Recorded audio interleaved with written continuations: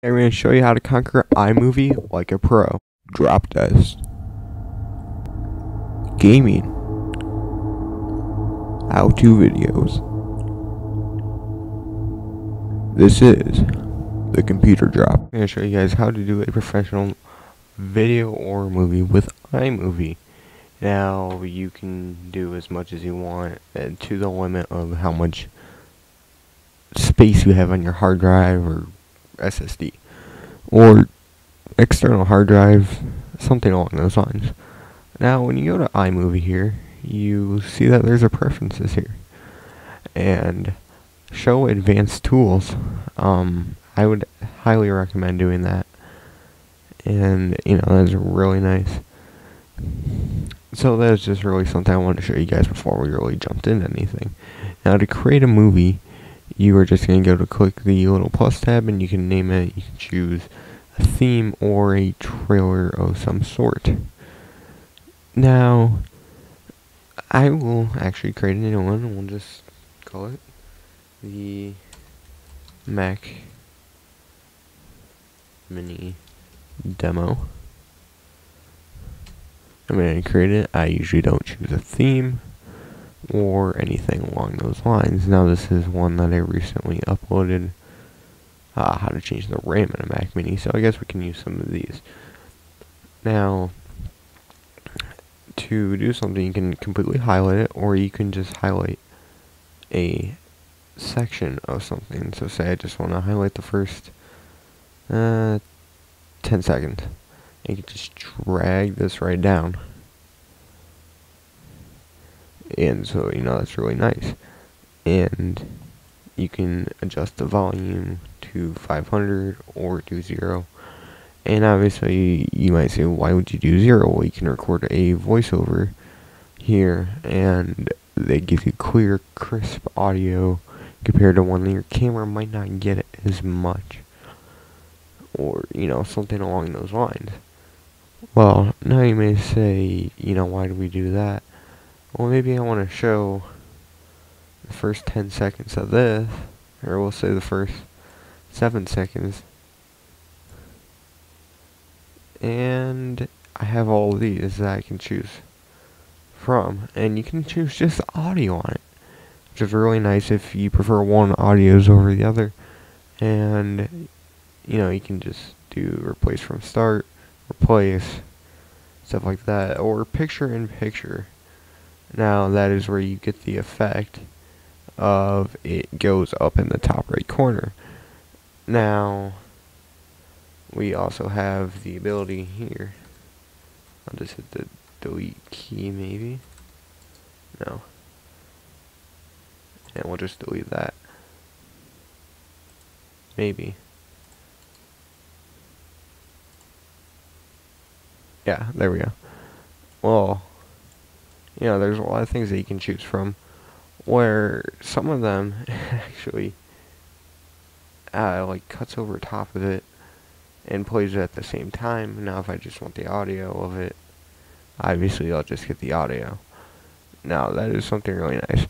Well, you see a lot of people that create titles, or I have an intro for my videos, as you have seen.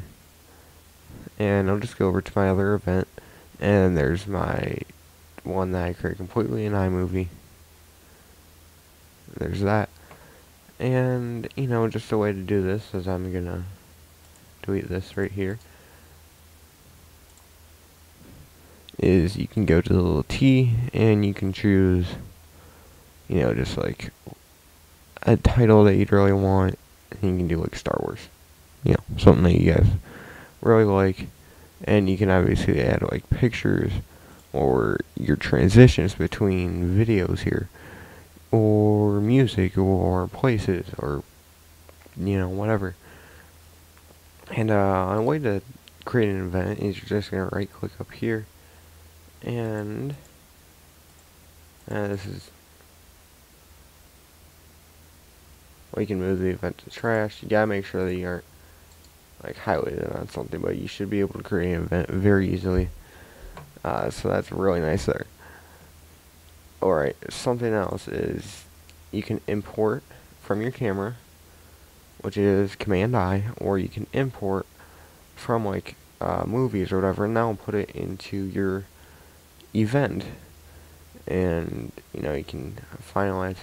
And then something that I find really cool is the clip you can take and you can put it in a slow motion to 50% slower or 20 times faster, and you can even instant replay it 50%.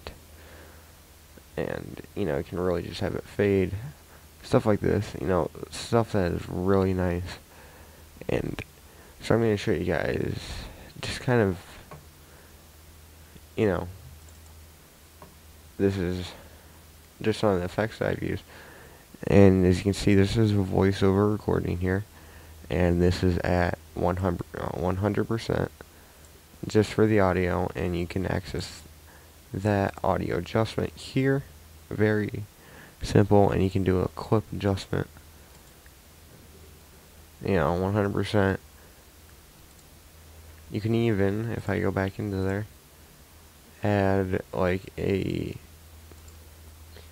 voice enhancer, stuff like that. That enhances your voice, obviously. Just some of the stuff like that. And with some of the transitions, like I was talking about, you can add a transition here to spin into a new part, or just whatever. And this will be a video that I release. I'm pre-recording, but those are just some of the things that you can do. And the reason I said professional video is because in a lot of professional videos you'll see like dual screening or stuff like that, and I'm not really sure here, but if you do have dual screen,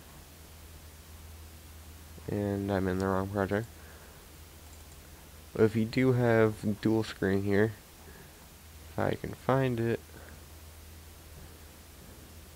you should be able to adjust like cropping and that, and you can adjust the side that it's on and its speed.